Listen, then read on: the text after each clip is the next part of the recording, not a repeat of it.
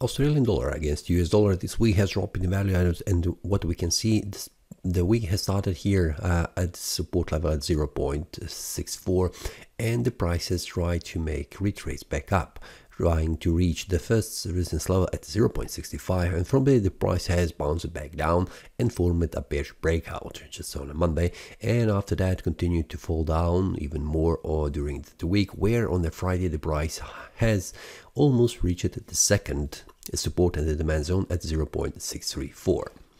On the weekly time frame, this is a continuation of this bearish trend, and we can see that this was a bearish breakout in the previous week, and this week the price has confirmed that the bearish breakout as a valid one, where the price has just stopped in between this great supply zone at 0.65 and below that at 0.63 as demand zone. And on the monthly time frame, this is a continuation of this bearish candle as we have seen in the previous week. So this is also what we can see the next target for the price at 0.634, also on the monthly time frame. So based on this one, what we can see, Australian dollar against US dollar is falling and it's losing value and continuing this bearish trend, and the next support level and also where is the demand zone where the price could stop is this one here, 0.634. What is the lowest point for the price that it can go? We can see that very important level will be here at 0.638. This is visible on the monthly time frame, but the price could also make a breakout to the downside, going all the way down here to 0.6268. We'll see that much more clearly on the daily time frame, because we will see what is the next support level below this one, which is the biggest one. So on this one, what you can see, this is continuation of the bearish trend. So I'm also seeing the price will continue to fall down in value all the way to 0.634, which is the next support level. So for the price, in order to return back up, the price needs to make a breakout. First is this one here, where the price could not make a breakout in the previous month. So this is less likely, but when it can happen, we will see that on the lower time frames.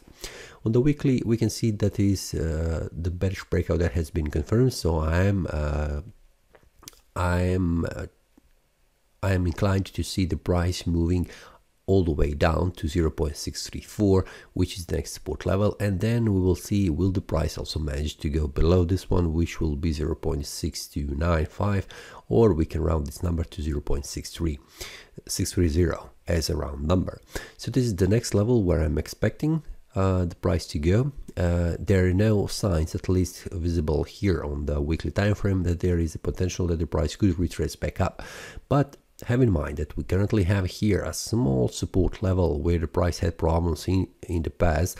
This is the first one where the price could stop is 0.64.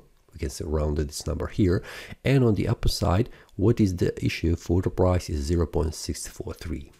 So this is the 30 pips that the price has issues, and it is a small support and resistance here where the price currently is. If we go to the daily time frame, we will see how this looks. Let's zoom out a little bit just to see a bigger picture. In the past, we can see where the price had problems is this here, 0.6395. We can round this also 0.64, but this is the price where the price had problems, and we can see the price has just stopped right here.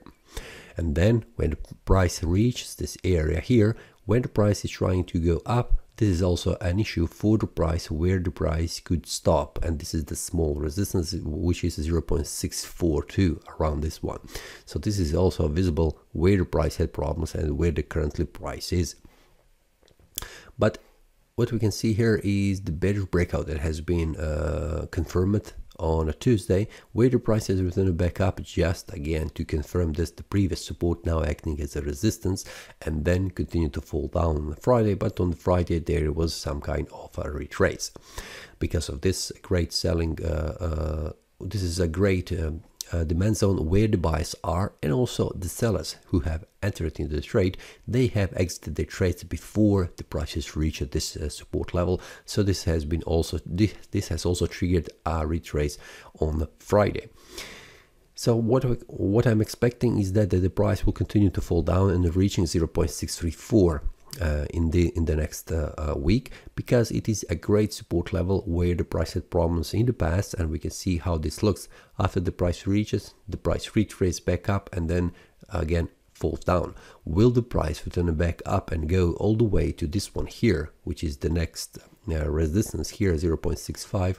It is possible, but I need to see the price going above this area, which is the first supply zone, and then we'll see what happens here. But for now, as it looks, I am more inclined to see the price moving down to the first support level, which is 0.634, and then we'll see, will the price bounce back up again, or the price will continue to fall down even more, where the lower side is 0.63 as a round number. We can see that here. So this is what I'm seeing, and also what is in line with the trend, and that is the downtrend, where the price has gone outside of this indecision range area, where the price is trying to reach lower side levels, and where the great support and the demand zone is located. So if there is any bullish breakout, for example here, or bearish breakouts here following, I will share that inside the Telegram group with the traders. So this is all. See you next time, and happy trading. That is all from today's analysis. I hope you enjoyed. If you have any question, feel free to leave a comment. If you like the analysis, click the like button and subscribe. See you next time, and a happy trading.